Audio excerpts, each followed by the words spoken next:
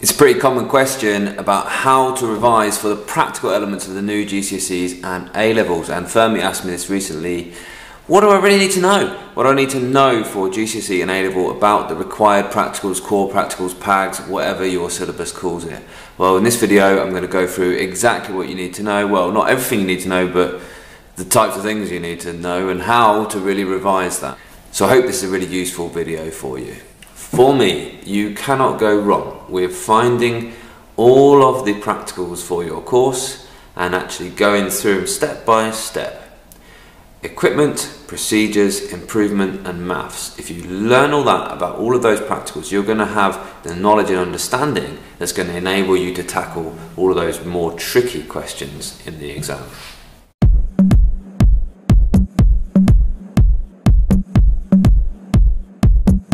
The DfE set subject content. They write a document and they say this is what must be in GCSE Physics, this is what must be in A-level Physics and all the other sciences, all the other subjects as well.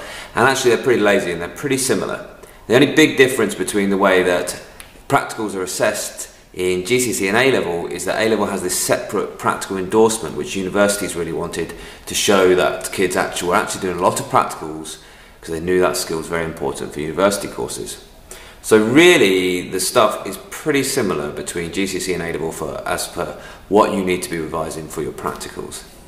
If I was at the DfE, I wouldn't have called it practicals, I'd be calling it experiments, because that's what science is, doing experiments. And in physics, a lot of experiments never even happened. They were like thought experiments. So it's a very important distinction to make practical versus experiment, in my opinion. But I digress. You want to know what you need to be studying and how to study for those practical elements of the course. Okay, well, the DfE says there needs to be at least 15% of every qualification, of every exam needs to be about practicals. And they give a list of apparatus and techniques that need to be assessed. The exam boards have designed the required practicals to meet that. They designed the practicals to cover the apparatus and techniques. There's also then working scientifically. Working scientifically means how experiments work. So I've got a video that explains independent variable, dependent variable, control variables. That's basically it. It's basically the general procedures of how experiments work. So go ahead and check out that video if you're not sure what I mean when I say working scientifically. Also, of course, safety aspects come into that, design experiments, etc. come into that. So the required practicals are just a way of getting you to cover all the things that the Department for Education tell you needs to be covered. And well, what I suggest you do is actually make sure you've done all the practicals.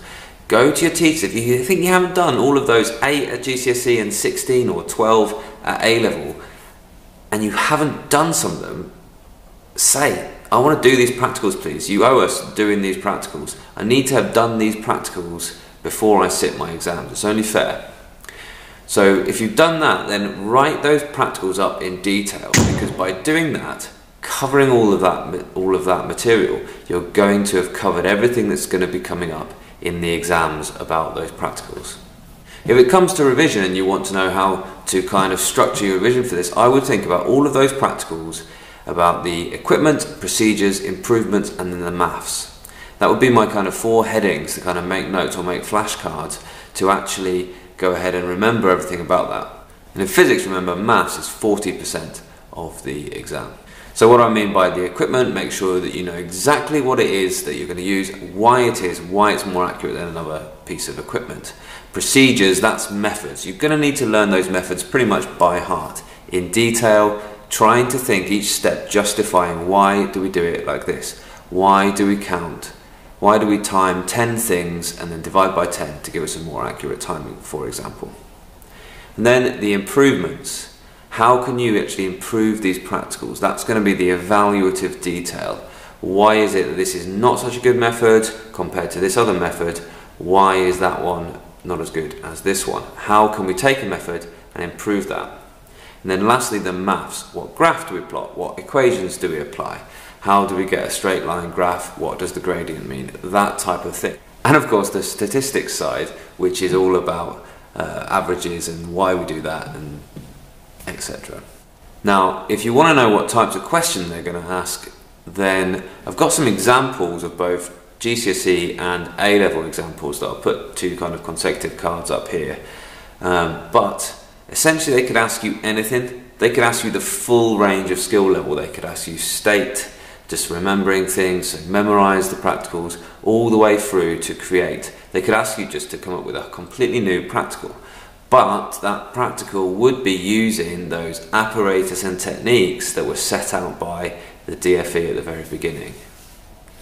So you can't go wrong by really revising the practicals that are set out by the exam board hard. So they could ask you, some questions could be state a method, which would be like, remember the method for this.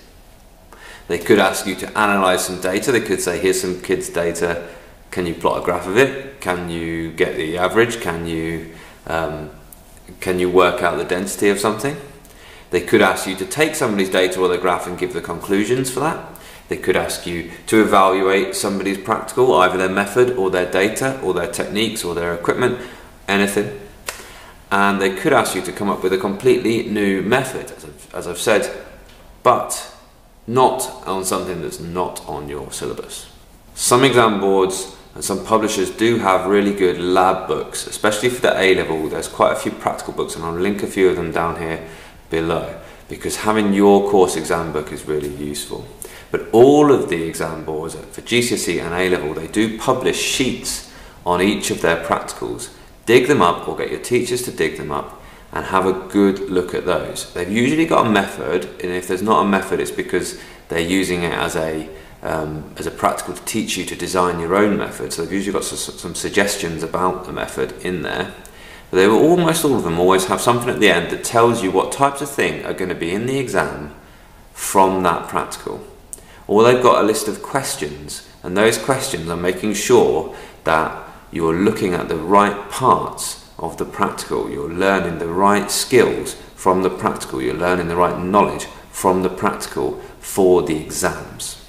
I hope that was helpful. I'm Kit Bestmaster and this is Guerrilla Physics, and we're all about you understanding your physics more, so you're going to enjoy it more, so you're going to get more confident and then do better in your exams. Thanks a lot for watching.